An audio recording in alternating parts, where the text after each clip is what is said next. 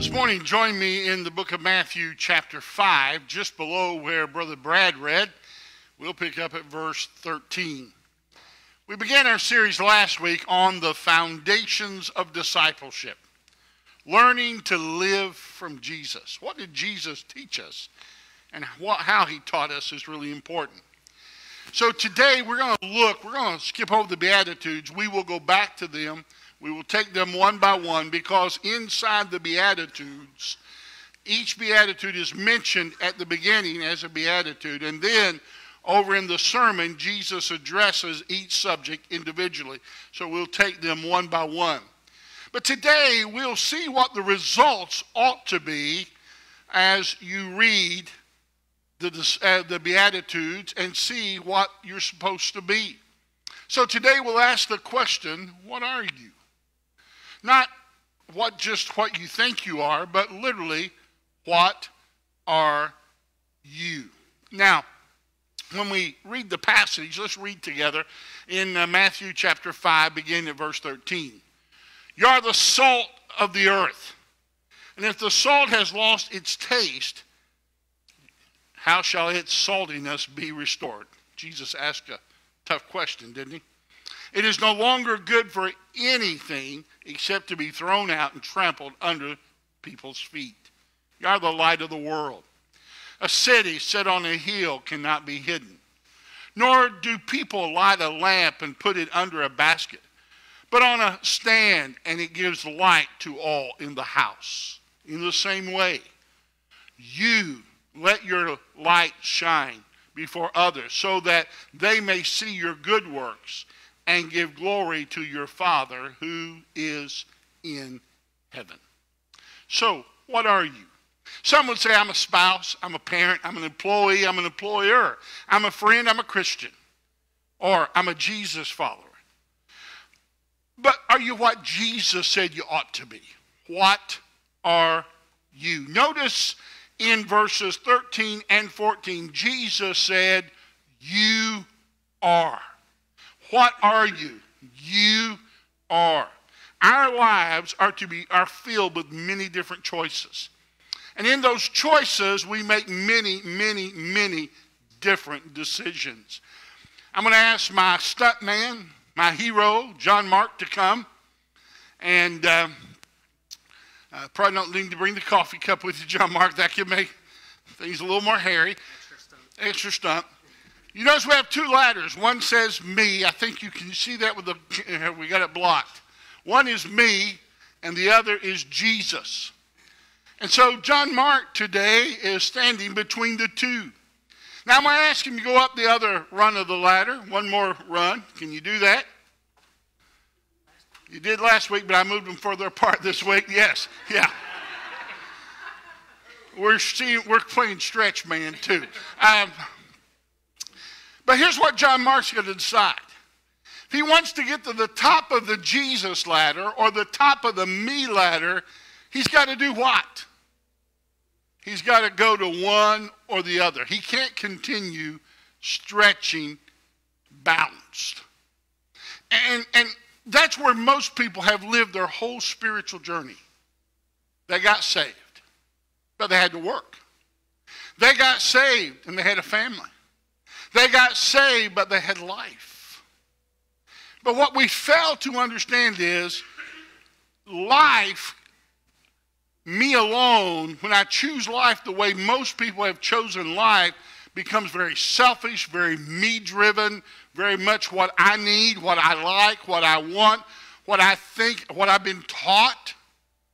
But when we turn to the Jesus ladder, then the me is absorbed in Jesus, and therefore I live a different life. We get to the end of this, Jesus will say, seek ye first the kingdom of God and its righteousness, and all these other things will be what? Added unto you.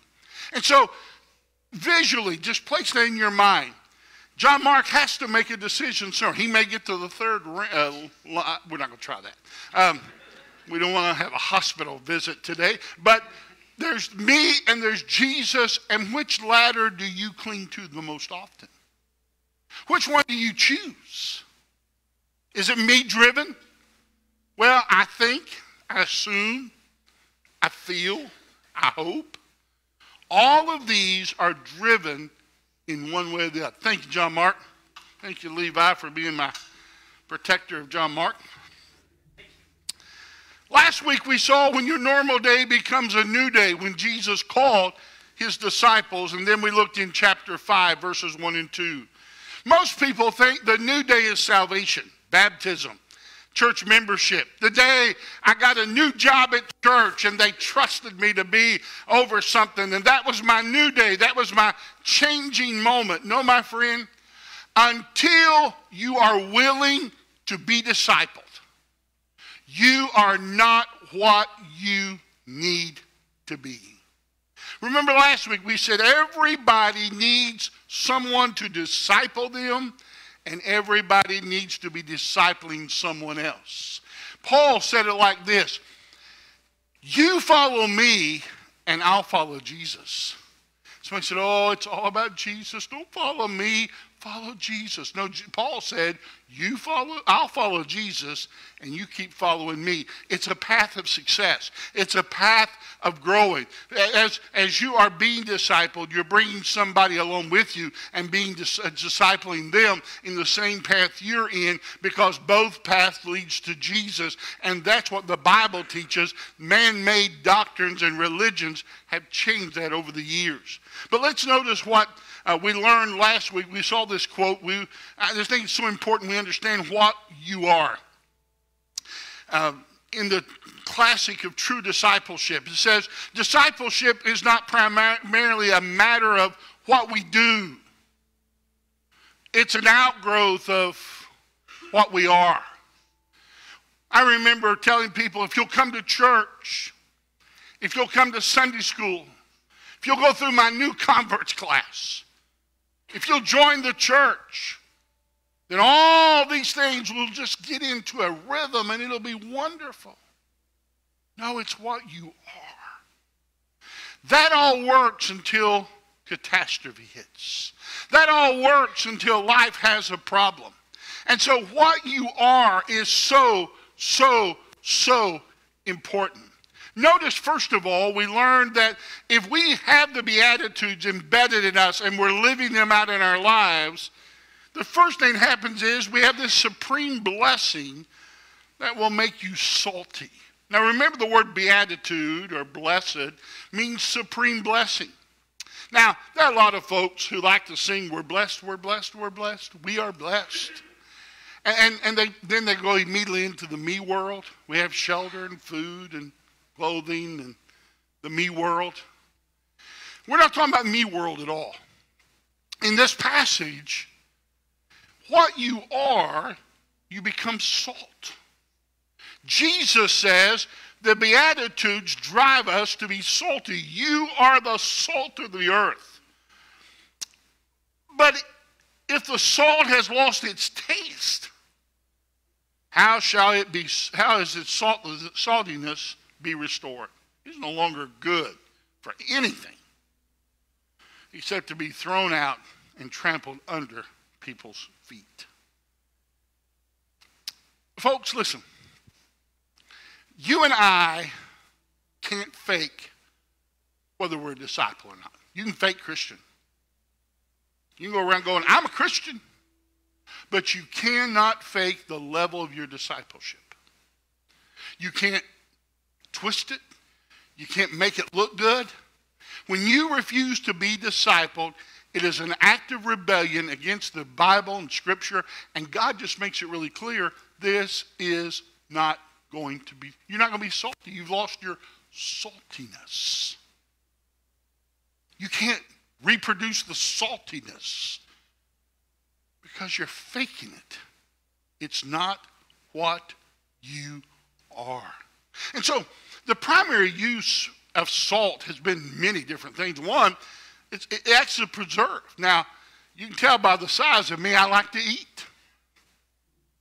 And one of my favorite foods, Robert and Tim are back there, and they eat breakfast same place I do about every morning. I love country ham. I love salty ham. And wait a minute, before you say it's too salty, wait till we get toward the end of the sermon. You may not want to be using those phrases. Salt preserves meat.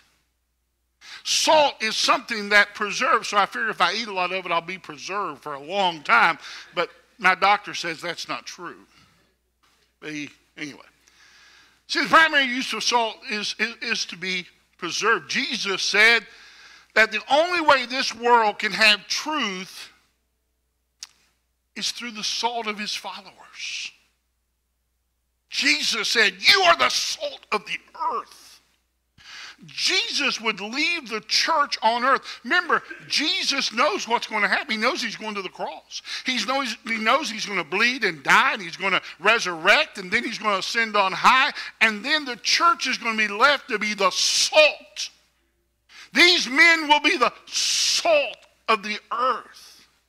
And the church is the only one that can provide morality and spiritual life and godliness in this world. You see, not only does the salt preserve, but the salt also is seasoning. Now listen, folks. Everybody in this room at one time or another has salted your food. You see, salt makes it taste better. And if you got a really bad cook, use a lot of salt. And garlic helps too.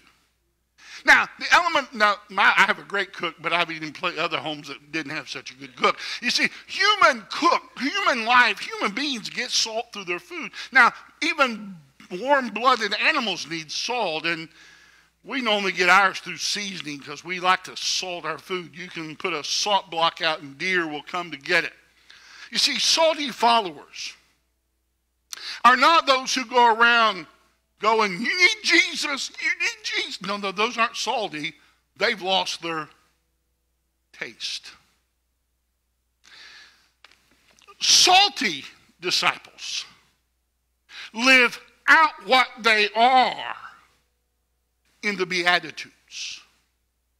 See, I was taught you're the salt of the earth. You got to go out and you got to aggravate every single human on the face of the earth to make them know Jesus. And that's not true. Did you know that God has a plan? And that plan is that you and I be what we are, and our witness will influence, transform, and change the lives of people. Now we share the gospel. But you can't just go sharing. You have to go living first. You see, one of the things people have to understand is the world has to know they need the salt.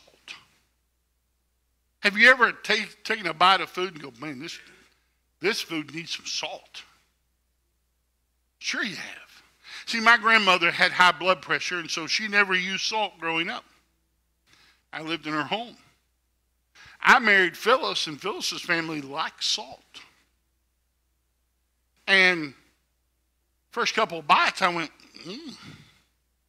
Then I realized it's much better with salt. You see, salt haters say this. This food is too salty. You all said it, haven't you? Did you know that's what the unbelieving world says about us? Hey, we don't mind you having a little salt, but don't get too crazy with the shaker. Right? And see, that's what you and I need to understand. We are the salt of the earth. And so when you're pouring on the salt, understand to this world sometimes we're too salty. And so therefore we must always listen to what Jesus is telling us because he knows how much salt they can take at a certain time. You see, the salt influences the taste, and really it influences the moment. People who talk about God, I want you to catch this, without the right influence are always rejected. I think of all the people I've shared the gospel with who rejected me, and it was because I never took time to do the influencing first. I wasn't salt to them. I was just a voice. I was just a mouth. I was just another sound. But when you are salt to people, you have the opportunity to share the gospel. See, salt is more than just talking, it's action. let me just say this to you. Salt can't be used in social media. That's one of the biggest jokes when I hear Christians say, well, I'm just an influencer on social media. No, you're not. You're a nut in the house alone by yourself thinking up stuff. You cannot be an influencer without action. They cannot see the action you do, so therefore, you're playing a game, you're pretending. See, followers of Jesus are often caught pretending and not really practicing. See, followers of Jesus go where people are and where people live in their lives, and they speak in their lives through the saltiness of their lives, and they share the truth. Now notice what David early says. Before you can be a disciple, you need to begin obeying everything Jesus commanded. Now, when we get over here, Jesus is going to talk about anger. He's going to talk about divorce. He's going to talk about how to treat each other. If you're holding a grudge. See, what you are has to be dealt with first. All of that has to be brought into obedience to Jesus before you can ever be salt. That's why you're discipling someone and being discipled. Now, the spring blessing of being salty is seeing that salt also, the third thing it's used for, did you know it's used for fertilizer? It helps grow stuff. Many parts of the world use it as a little bit of salt. I remember being in Africa and watching them use the salt. See, Jesus' disciples enhance the growth of God's work in this world when they are salty, not when they've lost their taste. See, the church can only advance the cause of Christ when it is salty, not saltless, when its taste is not gone. And there are many who have lost their taste. They've lived to the flesh and they've hung on to the me ladder all of their spiritual journey. And it's been all about me. It's what I like and what I love and what I need and what I want and what I got to have. And they've lost so much. You see, this foundation we're talking about is not salvation. But it's those who will be a hearer of the word will also be a doer of the word. Notice in the book of Acts, it was not just a book about the miraculous, but it also teaches us the apostle advanced the work of God. Notice what it said in Acts 2:42. And they devoted themselves to the apostles' teaching and the fellowship and breaking of bread and prayers. Now remember where this is done. It's done in their houses. They did not have a church building. Let me go back and say this one more time. Nowhere in the New Testament do you have the sanctuary. Okay? Keep that in mind. Now, let's move on. And day by day, attending the temple together. Now don't confuse that. They were not going to the temple to worship. They were commanded to witness to the Jews of Jesus Christ. And where were the Jews gathering? At the temple. They went there to evangelize. They went home at night to worship. That's important. And breaking bread in their homes. They received their food with glad and generous hearts. They were salt. They were salt at the temple. They were salt in their homes. They were finding the need to not be tasteless and to be not having a good taste. They found themselves in the need to say, I want to taste good. I want the world to know my taste. I want to experience that taste in my life. My friend, let me tell you something. There are a lot of believers who've lost their tastelessness. They can't win their neighborhood. They can't win their community. They can't win the people they work with or go to school with. They can't reach anybody because they've not, what they are and what they say come two different ways. What you are is so, so, so important. Salt, Jesus points out, is what the world needs. Salt is a daily need in this world. Jesus is not pointing to a certain application of salt, whether it's fertilized, whether it's preserved, whether it's seasoning. He simply refers that in everyday life, God's people need to be the salt of the earth. The church has been worried about Sunday too long. We need to be worried about 7 days a week being the salt of the earth and not losing our taste. Followers who will surrender their life and obey Jesus and make disciples will no longer need the me ladder. They will cling to the Jesus ladder at every step of their spiritual journey. See, there's a lot of folks who want to be a maker of believers. What do you mean? Well, they want to win people, but they don't want to disciple people. You see, there's a lot of people pretending to be a good Christian, pretending to be a good disciple. See, the word we use oftentimes, we've already got a definition for, and we think it's fine. It's kind of like the sign I saw the other day said, parking, fine. Man, you're going to be fined if you park there. Policeman's writing the ticket, and the guy says, but you said it was fine to park there. See the difference? In church world, many of you, when I say disciple, you go, okay, I'm a follower, I got this. Man, preacher, can we move on to some other topic? Because I've been a Jesus follower for so many years. Glory, and you're missing it. It's not fine to park here. You see, it's not fine to park there. It's important to understand that finding to park is pretending. There's a lot of people pretending in worship, pretending in church, pretending in certain areas of their life, pretending to be, but they're really not who they say they are. Because they play church. They go through the motions. When I was a little boy, my hero was Roy Rogers. There's probably a lot of people in this room don't even know who in the world Roy Rogers is. But he was a cowboy. And in those cowboy shows, he could lasso, he could rope, he could shoot, and he rode his horse Trigger. Well, on 425 Rice Avenue in Louisa, Kentucky, there was another Roy Rogers. His name was really Tim York. But I rode my pretend horse. I had a pretend wife named Dell Rogers, Dell Evans.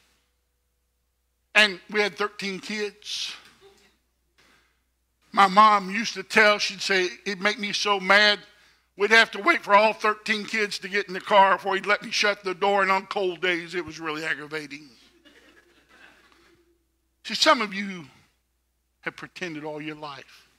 And you learn cute little phrases like, I want to see people saved, or I want to reach people, or I want to see people born again, or people need to be discipled more than they need all of those things. Because what we need is to disciple people to Jesus. At that point, they will be born again. At that point, they will be saved. At that point, their lives will be changed. Then we need to disciple them to be with Jesus, and then we need to disciple them to go for Jesus. I quoted David early a minute ago. Let's look at his chart that I think is really important.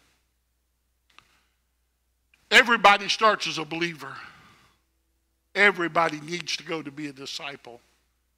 But you are not a real disciple until you are a disciple maker. And that's where you need to be. That's your target. Not just, I believe. Not just, I'm going to follow him a little bit, but I'm going to be a disciple maker. I brought a salt shaker with me. This salt shaker has salt in it. And Jesus said if this salt loses its taste, it's nothing but like to be trampled on. Salt's good for. So are you someone who needs to be trampled?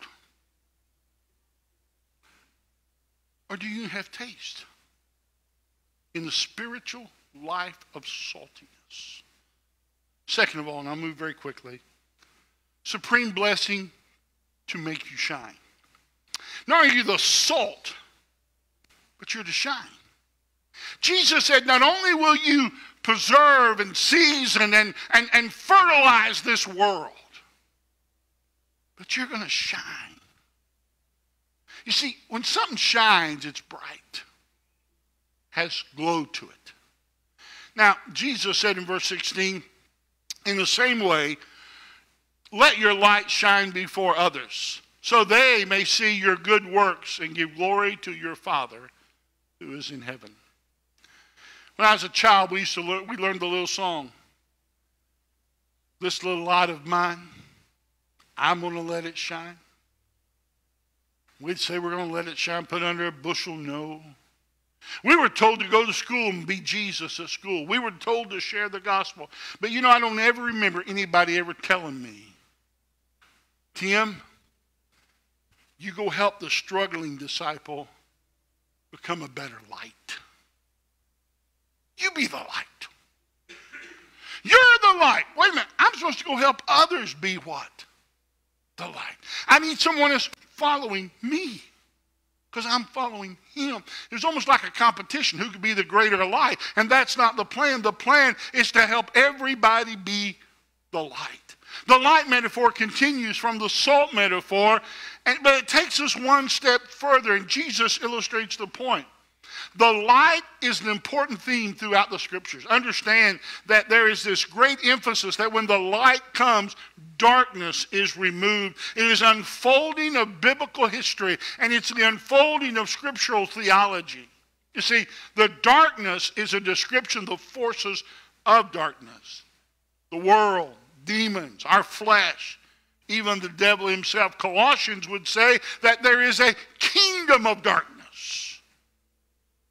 In this dark place, there's a literal contrast between the physical light and the darkness. Profound darkness between believer and unbeliever, between good and evil, between holy God and demonic Satan. You see, Jesus would later declare, I am the light of the world, who has come as the light that enlightens all people.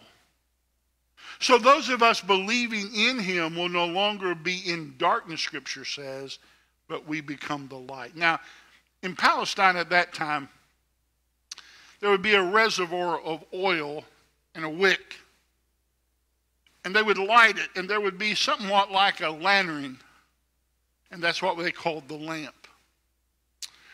You see, in the top of that hole that would pour oil in, and they would take that spout and they would light it, and there would be that glowing light in darkness.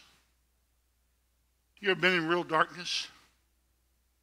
You ever been where there's no light at all? It's dark. Very dark. You see, that little modest light was an example of what it looked like in a Palestinian home to have darkness. Jesus' disciples are called to be the light of the world. You can't hide your light, because that's what you are. This past Friday was my mom's 89th birthday. Now, Mom's been with the Lord now almost 10 years. But I put on Facebook her picture. And every time I post a picture of my mom, here's what I hear. When I go back to my hometown, here's what I hear. Tim, you look just like your mother. She could never deny me. There were times she tried, but she could never make it happen. You see, you can pretend to be somebody else, but you'll always be who you are, what you are, what made you. And so, if you're not of salt, you can't give salt. If you're not of light, you can't give the light, no matter how much you try. See, the kingdom of life within us is a living testimony of those in this world that we cannot hide. We are the light. Jesus' disciples would go into a kingdom that would change lives, but the lampstand would always be the light be drawn. You see, in that day, he tells us, like a city set on a hill. What they would do, they would go to the top of the hill where the city was, because you always built your city on top of the hill so I could see your enemy coming. And number two, you could always roll them back down the hill.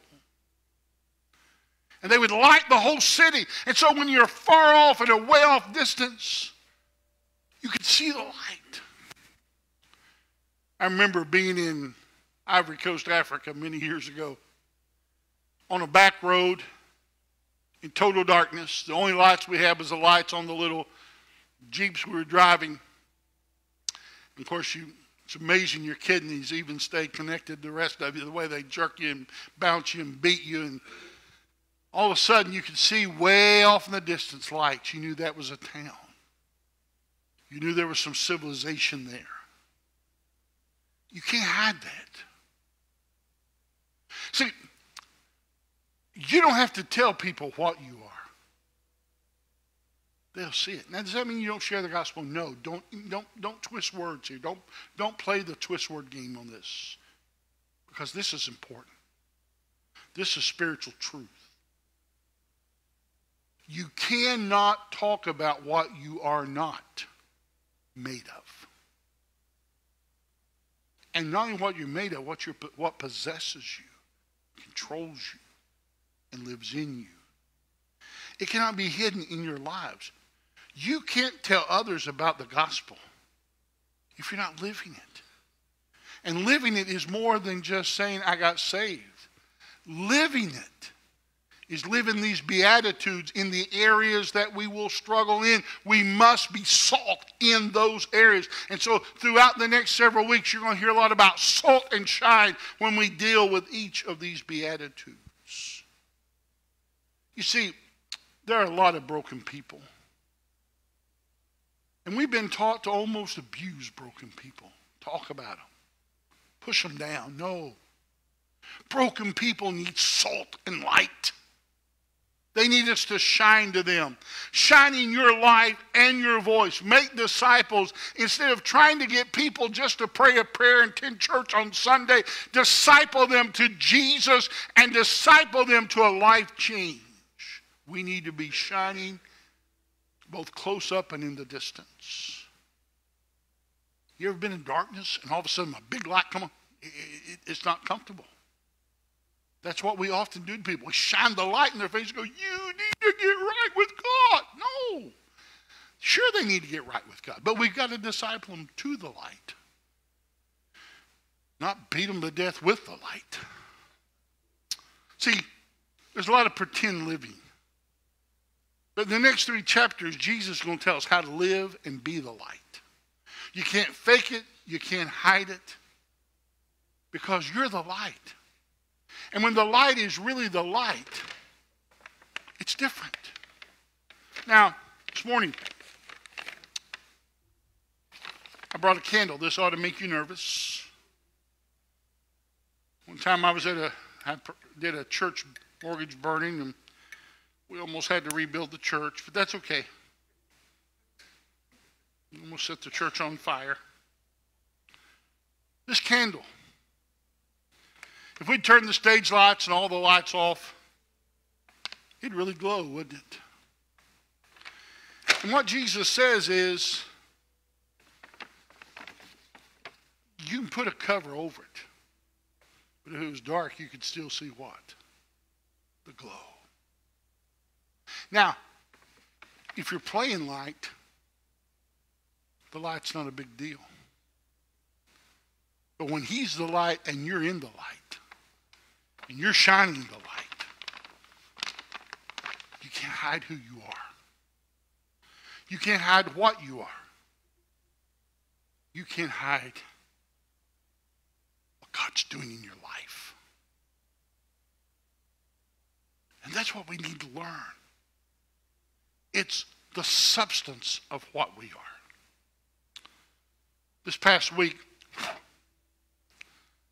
I was at Rotary Club, and our speaker was the assistant professor of concrete industrial management. Did you know MTSU out here at Murfreesboro was the first college to ever have a concrete industrial management class? Concrete's a big deal in Smyrna, if you don't know that, in Rutherford County. But did you know if you took Georgia, Alabama, and Tennessee and put all of our concrete together, we don't have as much concrete as Florida? Just something I learned at lunch. Toward the end of his talk, I learned later Katie has actually done this as an engineer. He talked about that right now his students are building a concrete canoe. And everybody around my table goes, I got a doctor sitting there, I got a state representative sitting there, we got all kinds of people. They go, it'll sink. And about 5 minutes later, he goes, oh, you all think it'll sink, right? He said it will, unless you get the right dimensions. And he said when you get the right dimensions, you can race in it. And colleges actually take concrete canoes and race. Now, hear me. We've taken the Bible and we've made concrete canoes out of it. But they what? They sink. They didn't work. Think about all the canoes you built in your life from this Bible because you took part of what Jesus said and tried to make the canoe yourself. Let's use his dimensions. Let's use his plan. And that canoe would float. So the question is, do you want to use yours or his? What are you?